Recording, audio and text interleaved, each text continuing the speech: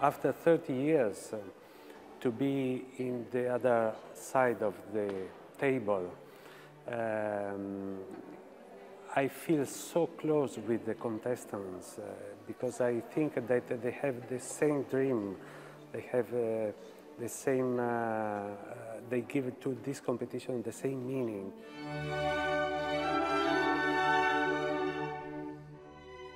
Of course, as first Italian, you have a great responsibility, not only the year or 2 years after, when you have a lot of engagement as winner of a great competition, but to open a way, to open a road for the next generation. This is the big responsibility. And the other thing is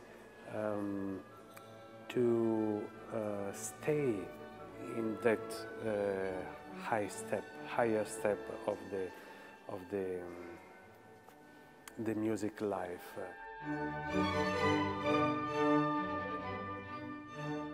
In our days, we have all this fantastic technology and possibilities to mix and to make a good dialogue between different arts. And we have to use this technology for develop the dialogue between arts, because every art needs the other. So the technology has to learn that every art needs the other, not focusing only in one little details, but always try to make a connection between the different arts and disciplines. It's difficult now to understand the language of the young generation. In our time, we had the possibility, the opportunity to give the surprise and to the students. Now they have no more surprise. They want immediately the thing that they dream. What I want to try to learn to the young generation is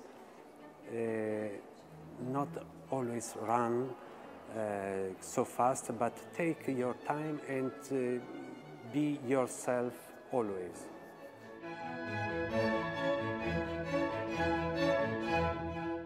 No, I don't think the opinion could change. I think after 2-3 notes, our own opinion took one direction, and it's difficult to change. Maybe we, with the help of a video, we enjoy the unity of what they do, because sometimes we are looking only little details. But it's my experience. I watched again some rounds, and my opinion was the same.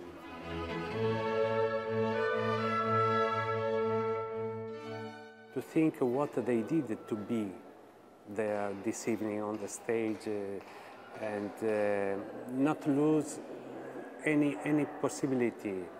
Don't think to all the things that are around the competition, but go inside you and play for so many hearts that are in front of you.